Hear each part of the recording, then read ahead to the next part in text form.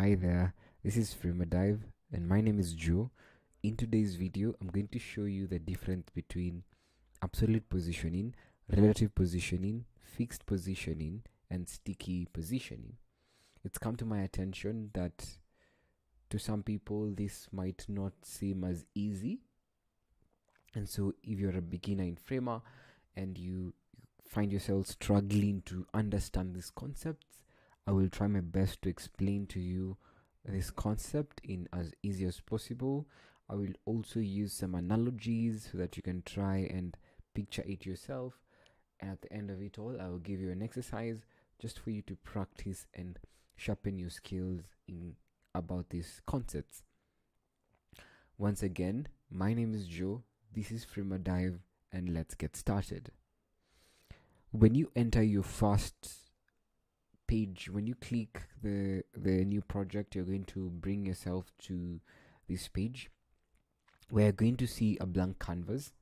So the blank canvas is the page where every designer in Framer starts with, and so since you're now a designer, a Framer designer, we can begin.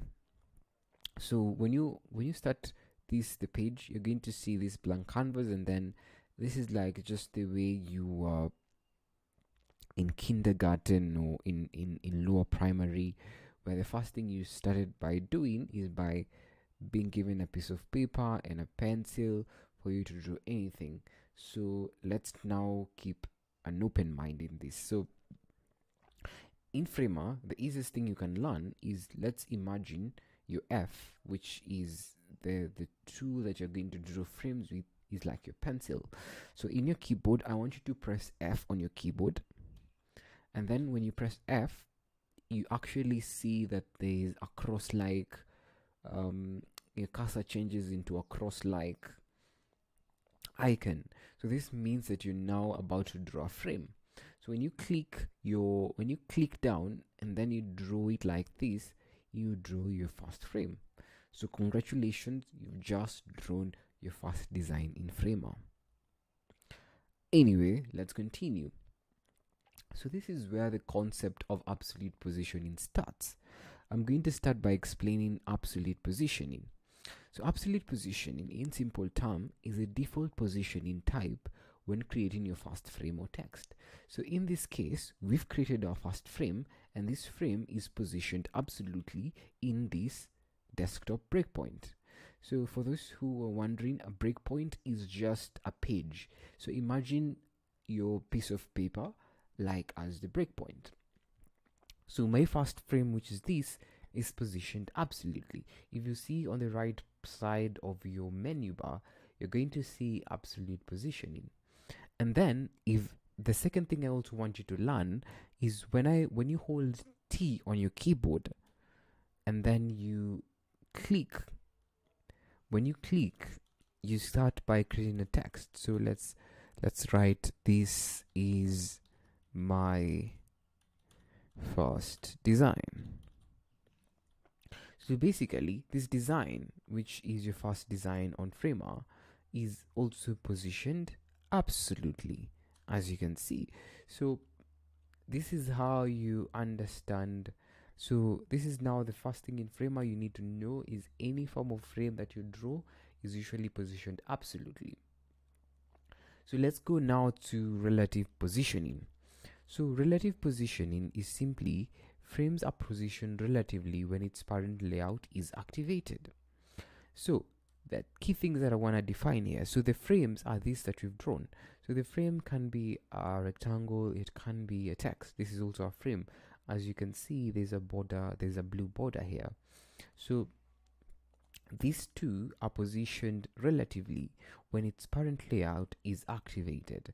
So if I want to get to the parent layout is simply the frame that is just above this frame. And which frame is above this frame? Is it this one? It's kind of above it, but it's not really above it. So what is above these two frames is this, the desktop breakpoint, or rather the desktop frame. So if I go to the desktop and I click on the right side, you can see there is a breakpoint here, there's a positioning, there's a width, but just underneath it we have a layout. So if I click this icon, see what happens. All of a sudden the frame and my text changes their position. So it means they're actually now positioned relatively. How do we know they're positioned relatively? If you click this rectangle and you go to the type of position, you can see, aha, it's relative. What about my text? You can see it here, it's also relative. So congratulations, you just created your first relative positioning in Framer. Let's proceed again with what relative position is all about. So the simplest way to create this is by clicking the layout plus icon on the right panel. So this is what we just did. And then the third thing is frames here play by some rules. So what are these rules that actually these frames play by? As you can see, to recap, this is a frame, but now this is a frame in a text form. That's why we can see there's a T here. So the idea is that since they're now positioned relatively, they play by a certain set of rules. If I try to bring this outside here, it doesn't move anywhere. As you can see, if I try to bring it up, it goes up. If I try to bring it down, it goes down. So the rule is very simple. The rule is that these two frames, which is now positioned relatively, they only move up and about each other. If I try to move it sideways, it comes back. So it snaps back to its original position. So these are the rules, or rather the constraints, that actually makes this relative positioning. Then, as you can see, so again, this is a powerful idea. This is the most common positioning of all. Why is it the most common? Because when you're trying to create your first design, you have to have a set of rules so that your design can be well structured. This is why this is regarded as the most common positioning in Framer. So let's say, for example, that I want to create a button. So to create a button, you simply hold T again on your keyboard, and then you click, and then you write button. So if I'm creating a button, and normally let's imagine this is a button. If I'm creating a button, the button is just below this text. So basically, if I draw it back here, so you see the button also follows a certain structure. So you know, by looking at any website, there's usually a defined structure and a way of doing things. That is why this is regarded as the most common positioning type. But there are some times where we can change the positioning based on our preferences and circumstances that we find ourselves in the design process. Anyway, let's continue now to the third section, the third positioning type. So the third positioning is called fixed positioning. Fixed positioning is simply I want you to imagine this as a knight in a chess game. It's not as important but useful. So the fixed positioning type is where you want a certain element, or rather a certain frame, to be fixed in its position. So simply means if I scroll down, you see when you enter any website and you try and scroll down, you want the frame or the element, which is, for example, this blue one, to be fixed to a certain position. Let's say, for example, I come here, and let's say I want to scroll down. You can see this this rectangle is not fixed, but we can make it fixed. So how do you do it? Just come to the frame itself, and then on the right side you're going to see position, and then on the drop down menu you're going to see fixed. So click fixed. So once you click fixed, as you can see, what has happened is that now this rectangle is fixed to its position. How do we test this? You just come here and click this play icon, and once you play it, if I scroll, you can see that this doesn't move anywhere as before. So that means we've just created our first fixed positioning. Then our last and final positioning is called sticky positioning. So consider this as a sibling to the fixed positioning. Basically, these two are very similar, but they differ in one essential aspect. This works, the sticky positioning only works for all, this works for all frames, not frames directly under the desktop. As you can see, this is a frame under the desktop, right? So we have this frame, it is just under the desktop. But when I put it, when I try to create another frame inside here, basically a frame inside a frame, and if I try to put this into fixed positioning, it won't work, because as you can see, if I try and come here and see, so why isn't this working? There's no fixed positioning, because fixed positioning only works for frames under the desktop, and it's actually used to create the navigation bars. So you see, when you enter a website and you see that navigation bar up there, this is now the work of the sticky positioning, of the fixed positioning. So sticky positioning now comes whereby we want this to be just to have the similar properties as the fixed positioning. So if I try to come here, again, I can put fixed positioning, but what I can do, I can put a sticky positioning, but still not yet. How do we do this? So sticky positioning, this is how you do it.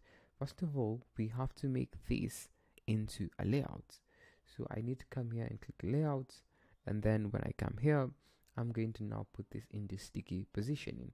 So also note that sticky positioning also works when you activate the parent into a layout. When we return this to our relative positioning, so we can see that this one is still moving. So what we want this to be fixed, or rather we want it to be sticky. Sorry, not fixed, but this blue one, this center one, we want it to be sticky. So how do we do it? So we come here and we place it to sticky, but as you can see, when we play it, it doesn't happen, nothing happens, it's not sticky. So what we do is just we have to make all the parent layers to overflow visible. This might sound a bit technical, but let me try and explain it as easy as possible. So the parent layers, once again, is any layer that is above a layer. For example, this is a parent to this one, and then this is also a child. It's a child to this one. So what we want all the parent layers of this frame to be set to visible. So you just come here to this parent layer. On the right side panel, you're going to see under styles, you're going to see overflow, and the overflow here is hidden. So click overflow hidden and then click overflow visible, and then you come to the other parent layer, which is this. Go to styles and then come here to overflow visible. Now as we play, you're going to see the sticky working well. As you can see, this now sticks to a certain position, it doesn't move as before. So again, let's go back here and recap. So sticky positioning, so consider this as a sibling of the fixed positioning. This works for all frames, not all frames directly under the desktop, and then frames stick to the screen as you scroll, just as we've just seen. There you go. So with that information, I believe you can create your fast designs and also try and work your way around the different types of positioning. I hope you've learned something, and to wrap it up, I would like you to try this exercise over here. I will link this file in the description below. You can try this exercise and hopefully you can get a deeper understanding of the two types of positioning and also boost your skills in Framer. Thank you for watching this video. I hope you learned something. This is Framer Dive. I'm Joe, and see you in the next video.